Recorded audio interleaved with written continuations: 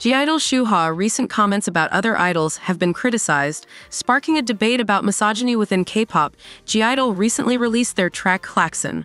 When promoting the song, Shuhua was truly legendary as she explained, "They will only listen to G-idol."